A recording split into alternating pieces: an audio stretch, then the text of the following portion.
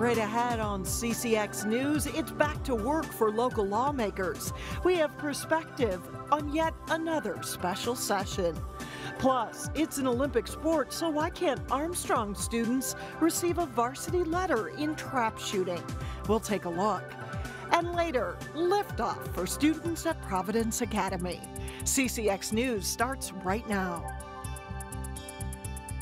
Hello and thanks for joining us. Minnesota lawmakers headed back to the Capitol Tuesday afternoon for a special session to finish their work. They gavelled the session back to business for what could be an all-nighter. The plan was to meet until 7 o'clock Wednesday morning. Governor Dayton and House and Senate leaders say they have a framework agreement on several issues: $660 million in tax cuts, $300 million on new spending for transportation, and $990 million for public works projects all over the state. Unfinished work includes spending for public schools and health and human services. So why another special session? Eric Nelson sought out a political expert for perspective. All right, thanks, Alex and Mike. I'm here at Hamline University in St. Paul, and joining me now is a political expert, Professor David Schultz. And David, thanks so much for your time. The 12th special session in Minnesota since 2001. Is this the new norm? This is the new norm at this point, and the question is why. And I think it reflects something about the changes in Minnesota, that we used to be a solidly DFL Democratic state. Now we're so evenly polarized and evenly divided between Republicans and Democrats that it's hard to reach consensus. Because think about it, what are budgets all about? They're about values. And if the parties are divided and they're divided on values, we're going to get gridlock in terms of the budget. Where does Minnesota rank compared to other states when it comes to special sessions? Do we see this across the U.S.? We see it much more frequently in Minnesota than we do in many other states. Now, there are some states that have almost full-time legislatures that meet all the time, but among part-time ones, we seem to be one of those states that runs up against this sort of deadline or going into overtime far more so than almost any other state in the country. What are your takeaways from this 2017 session? Well, the takeaways is that it's going to be noted for what? The fact that we now legislated and allowed for Sunday liquor sales. That'll stand out. But what it really takes away is the fact that, guess what? I don't think anybody really won in this session at the end of the time. Because, again, they were talking about getting all these things done in time. They didn't. They were talking about trying to sort of reach a grand compromise. Yes, they did get that grand compromise. But when did it occur? 10 minutes before the clock emptied out. And so I would describe this as yet again another failed session, although at the end they did reach some compromises, reach some agreements. I think the Republicans compromised more than Governor Dayton did on this one. Does this continue to fuel that stigma and stereotype that some have, that these politicians get nothing done and all they do is bicker? I think it does. And on top of the fact that I think politicians are human in the sense that, like everybody else, they procrastinate to the last minute. What it really sort of shows here is a couple things. One is that, again, they are so entrenched in their political positions. And part of the reason why they're so entrenched is that, with exception of maybe 20 in the House and about 10 in the Senate, the rest of the legislators are from safe districts. They have no incentive to compromise. It's only people who come from swing districts that will compromise. And so they're so entrenched, they're just not going to have the political incentives to work together.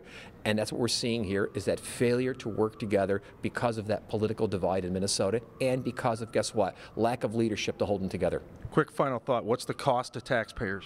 What's the cost to taxpayers? Well, for the special session, it's going to be in the thousands of dollars, probably the tens of thousands of dollars. But in terms of sort of the cost, in terms of yet another black eye, priceless. Yeah.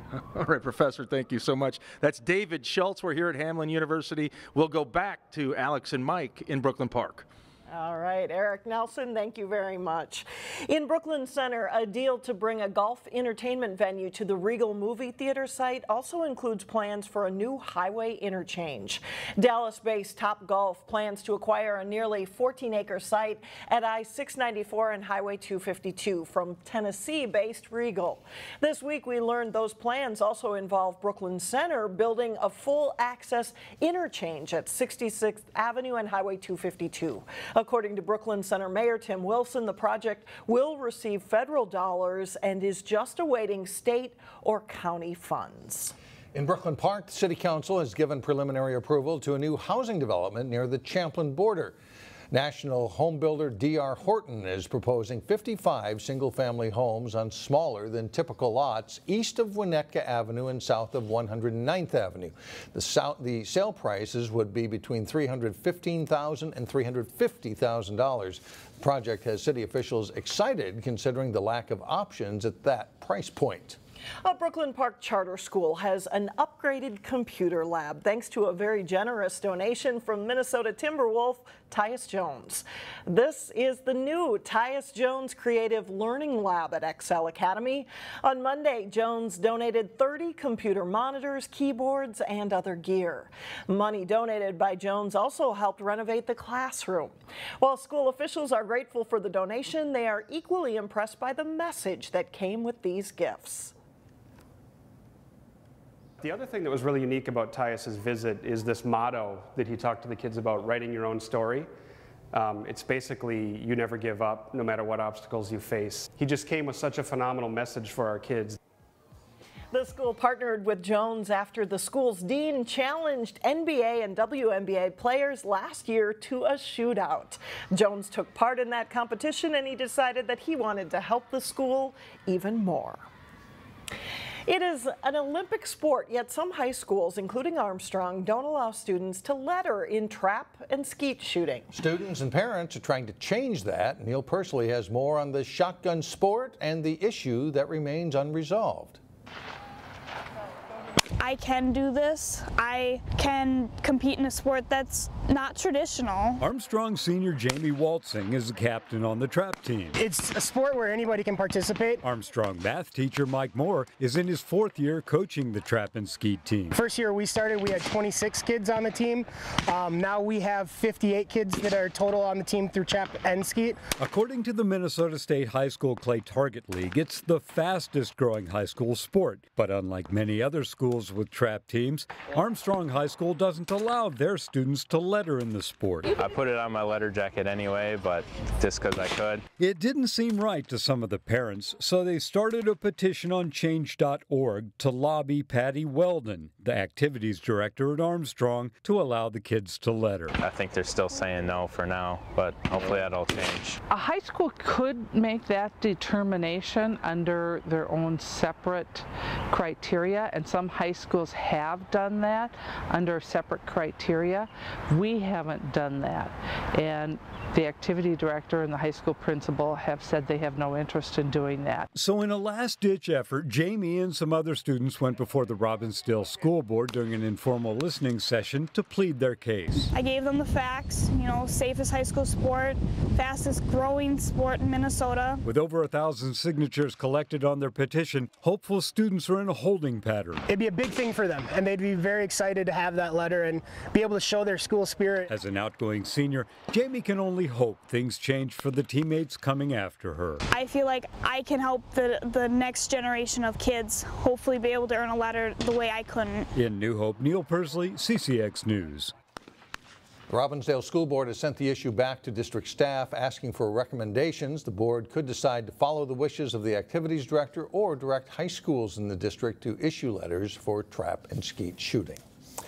Still ahead, one of the best ways to keep your bones strong and your joints limber. That's next in Health Check. Plus, Armstrong and Maple Grove battle in a close match in the Section Boys Tennis Playoffs. But first, the return of sunshine. Wednesday will feel like a big improvement.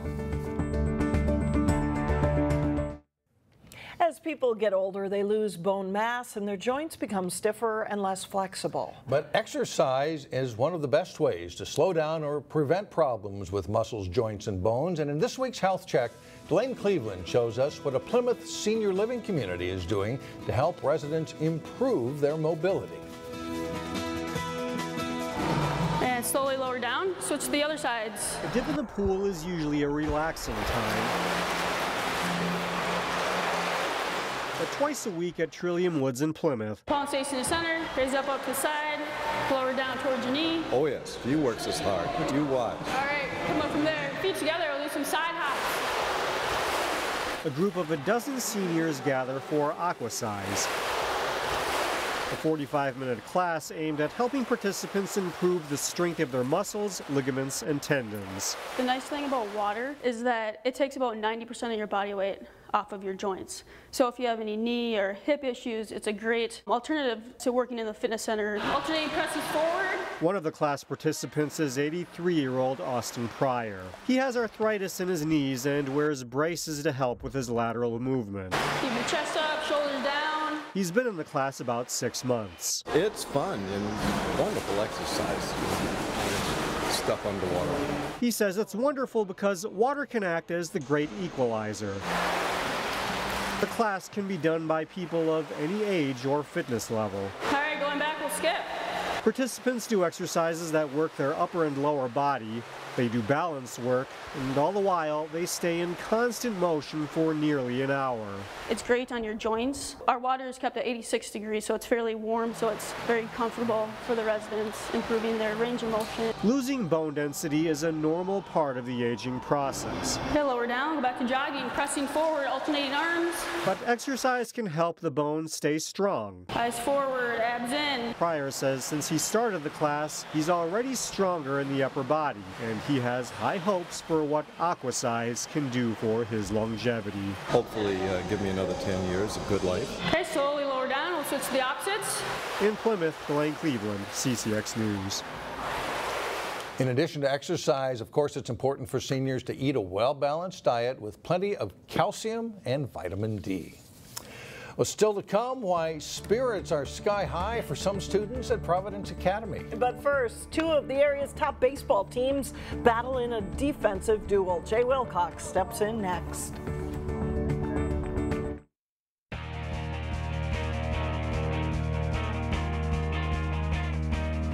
I'm Jay Wilcox with sports. The Wayzata and Maple Grove baseball teams are each aiming for repeat visits to the state tournament. The Trojans are defending champs in Class 4A.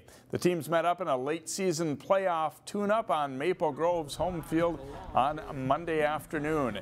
And it's a pitcher's duel. Wayzata's Peyton Gallagher freezes Josh Tyler with runners at first and third as the game stays scoreless. The Trojans trying to swipe a base in the third inning, but nice execution by Maple Grove results in the out at second, and it stays 0-0 through 3 innings. Both teams have had good pitching and defense this season. Crimson first baseman Charlie Horton digs out the low throw to keep Wayzata off the bases here. Dylan Peck gets some more help from his defense, as Hayden Thompson will show good range to make a play and get an out at first base here. Nice grab up the middle, and it stays scoreless through 5. A little scary moment for Peck here as he reacts just in time to knock down the Will Oberg line drive, and he tosses to first for the out as the hitters continue to come out on the short end. Maple Grove trying to get a threat going in the bottom of the 6th, but first baseman Jack Rothstein makes a very nice play to get the lead runner. The Trojans again get out of the inning with no damage done. But in the bottom of the 7th, that changes. Luke Hansen comes through. His hit scores Horton easily with the only run of the game. Maple Grove pulls out a 1-0 thriller. Maple Grove's girls lacrosse team is having a strong season. The Crimson are in 2nd place in the Northwest Suburban Conference with 1 game left. Maple Grove at home to take on Centennial Monday night. Nice play here. Chloe Corbin flips it to Emily Herdine, then cuts and gets the return pass to score for a 1-0 Maple Grove lead. Less than a half minute later, it's Paige Casibo to Abby By for the goal and a 2-0 Crimson lead. And Grace Hansen surveys the defense and finds Taylor Helvey for the first of her 3 goals. It's 4-1 Crimson. Herdine scoops it up, makes a hesitation move, and then buries the tough angle shot for a 7-2 lead. It's 7-4 Crimson at the half.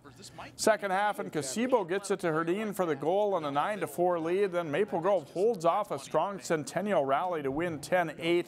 They play Coon Rapids in the regular season finale on Wednesday. Spots in the team portion of the state boys tennis tournament are on the line this week. 3 of the 4 teams that made the semifinals in Section 5AA are in our CCX viewing area. That includes number 3 seed Armstrong taking on number 2 seed Maple Grove in 1 semi. Nikita Snezhko serves for Armstrong at number 1 singles and fires a blistering forehand winner, and he beats Josh Miller 6-0, 6-0. Second singles, Joe Lipovitz is a very good player for the Falcons. He sets up a volley winner with a tough serve as he breezes past Andrew Dumbald 6-0, 6-1. But Maple Grove dominates the doubles. Billy Ayler serves, and Davis Pfaff's good hands at the net win the point in the #1 doubles match for the Crimson as they beat Evan Gellner and Constantine Fisher. Second doubles, and Maple Grove's Josh Hogue and Ben Bakke win this point and the match over Ben Leeton and Garrett Radall. Grove also wins at third doubles. That means Armstrong needs to sweep singles to take the match, and that's exactly what they do. J.D. Urban in the far court at #3 beats Harrison Schindel in 3 sets. Armstrong edges Maple Grove 4-3 to advance to Tuesday's final against top seed Wayzata. As we saw, Nikita Snezhko secured one of the team points for the Falcons in that section win over Maple Grove. John Jacobson profiles the senior on this week's Sports Jam show here on CCX. Here's part of what you'll see. At 6'5" tall, Snezhko has the range and reach that not a lot of his opponents possess.